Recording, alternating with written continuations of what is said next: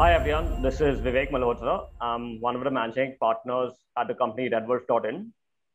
Hi, and I'm Ameya Thakur. I'm also a partner at Redwolf. We are an e-commerce company and we offer apparel and accessories all over India. We're based out of Bombay. We're a specialty retailer. We are in the licensed merchandise space, and we represent brands like DC Comics, Marvel, and Disney, and several more. We took the business online in 2011 by registering a .in domain. We've had the same domain for the past decade that we've been in business, and we've seen ourselves grow as a company, starting from storing some t-shirts in our bedroom all the way to doing close to 15 crores of revenue this year. And we really encourage all new businesses to consider taking a .in domain when they're going online.